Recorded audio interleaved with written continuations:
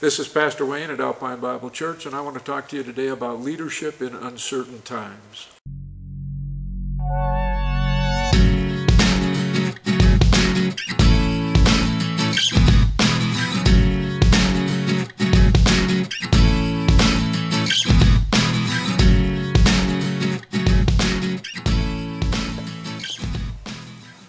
Thank you for joining us today. I pray that our few minutes together will be an encouragement to you as we navigate these new and challenging times that we're all faced with. I do want to talk to you today about leadership, and leadership maybe from a different perspective than you have possibly thought through it before. I'm going to call this leadership in uncertain times, but as we get into it, you'll see that it's unique to leadership for us as believers. Several of the staff here at Alpine Bible Church have been studying a book that's called Designed to Lead. It's by Eric Geiger and Kevin Peck. And these two gentlemen have done a great job explaining to us and reminding us that all Christians are designed to lead. Every believer is designed by God to influence others through leadership. And they summarize their main point this way, and this is really good for us. And they say, Christian leadership is designed for the glory of God and the good of others. So the church, the body of Christ, is designed to develop leaders who will bless and serve their families, their churches, their communities, and the world as they glorify God.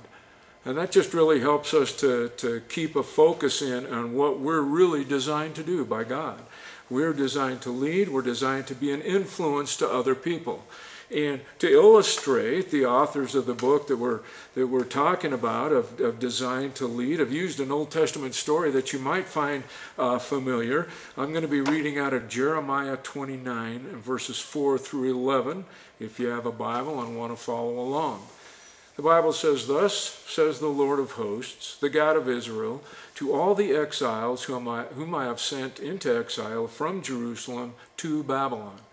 Build houses and live in them, and plant gardens and eat at their produce.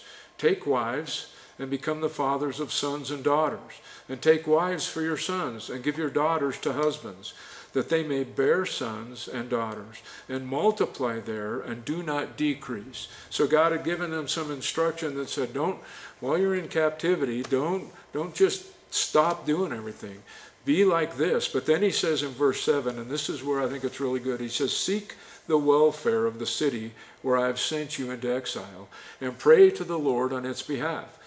For in its welfare you will have welfare." And interestingly, the word welfare can also be translated peace. And so if you think of it in that way, you can say, "Seek the peace of the city where I have sent you into exile, and pray to the Lord on its behalf, for in its peace you will have peace." Now, many of the nation of Israel had been taken captive to Babylon, and God had instructed Jeremiah to explain how he wanted them to live while they were in captivity in Babylon. And in part, he said this to them: "Desire peace for the city, and pray for the city that you're in, because as you help them to be at peace, then you will be at peace." God is telling Israel, glorify me by blessing those whom I have put you in contact with. And even if you're in captivity, he says, even in your captivity, I want you to glorify them and bless them, or glorify me by blessing them. Bless them by seeking their peace, by praying for them, by doing what you can to bring my peace to them, God says. In short, be a blessing where I've put you. Now, I hope you can see how God's message to the nation of Israel in their captivity in Babylon can be applicable to us right now in the situation that we're in. We're in some different times. There's so many unknowns. There's things changing daily, and sometimes they're changing hourly, and the stock market's moving up and down, and everyone's at home that used to go to work or school, and there's empty shelves at the grocery stores, and restaurants are closed, and even our churches are having to close down for a short time. But God says, in all of that, pray for those around you and be a blessing, and be the blessing and peace of God to them. Mr. Geiger and Mr. Peck state it this way in their book. They say, God has sent his people into the world to be a common grace to the world, that all people may taste the grace of God and the peace of God. And as believers, we have this just incredible truth about us. We have the person of grace and the person of peace indwelling us.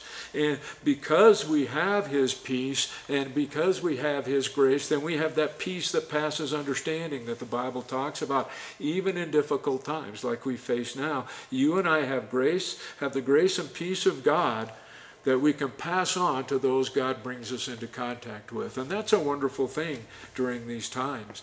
If you've been looking online with the church and with Alpine Bible Church and stuff, you know that Pastor Nathaniel recently sent out a message, I think just yesterday it went out, about one of the ways that we can extend the grace and the peace of God for others to taste, and that's through the ABC Corona Relief. We have a fund that we're setting up, and we have some ways that we want to have people bring and participate in that and help out with that. But this effort has been organized to help those who might have been affected in some way by recent events. And I just want to encourage us in a couple of ways related to our desire to helping people at the church here. So the first thing is this is a great way to get involved in the lives of those around us. You know, sometimes we're so busy. We get so many things going on, and it gets difficult to tie in and invest in the lives of people around us. But this is a wonderful way to do that and to help maybe meet some needs that they might have. This is a great opportunity to be a blessing. And as Pastor Nathaniel pointed out in his message, that we can give financially, we can bring items to the church to share, we can pick up and distribute items. There's so many ways that we can help and that we can participate in people's lives in this way. So I encourage you to be a part of it, because as we all are so aware, there's so many opportunities to help and so many places where the people around us could use help, and specifically at this particular time. It's always going to be the case that people around us might need some help, but I think right now it's so much more prevalent and so much more there. As a matter of fact, this is exactly the way God set things up. This is the way God wants his church to operate. Listen to a few verses that I want to share with you. This comes from Romans chapter 12. I'm going to read verses 10 through 13. It says, "Be devoted to one another in brotherly love.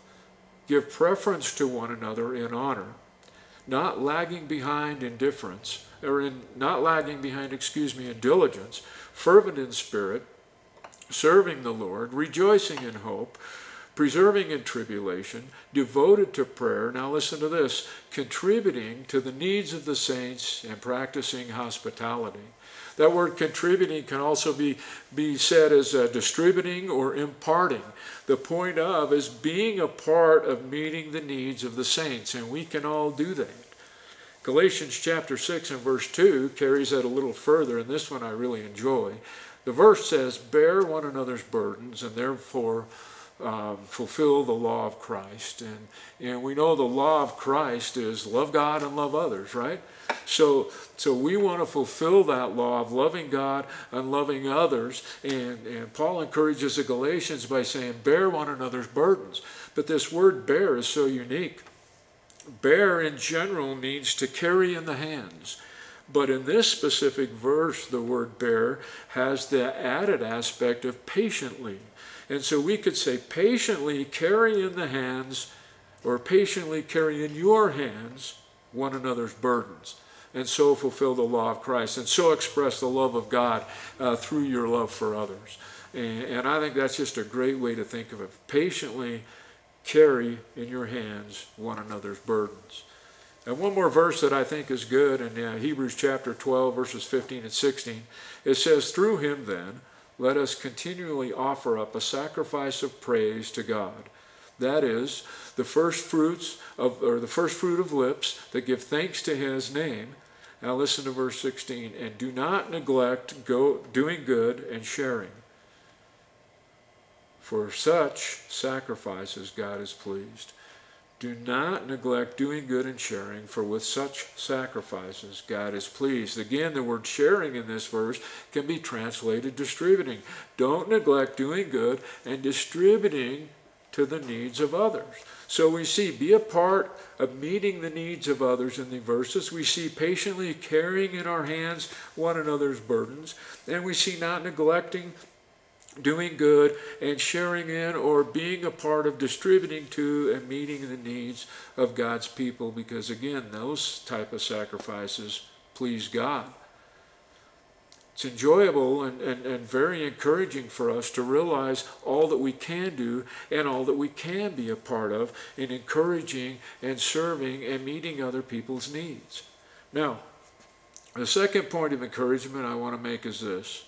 If you have needs, please contact the church. Please let the body of Christ be a blessing to you.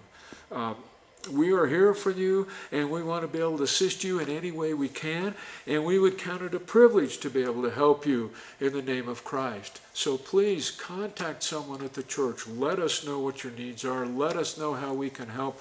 We have a group of people here waiting and wanting to help. Give us that opportunity to be a blessing.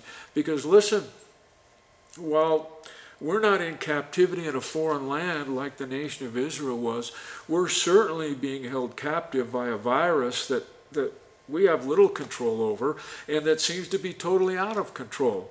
And not to mention the effects of a recent earthquake.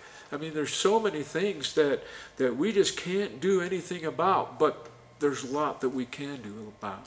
There's a lot of things that we can be a help with, and there's a lot of ways that we can be a blessing and share in other people's challenges and be part of helping them out. And just as God had Jeremiah encourage Israel to desire peace where he had put them and to be a blessing even in exile, God is encouraging us to be peace to those around us. Be a blessing. Be peace. Be a blessing in our families, in our churches, in our community, and in the world. As Christians, to be honest with you, that sometimes life gives us stuff and we're not really able to function and able to do a whole bunch where we're able to be an encouragement to other people. But listen, as Christians, when you think about it, this is our time to lead. This is our time to be an influence for others, toward others.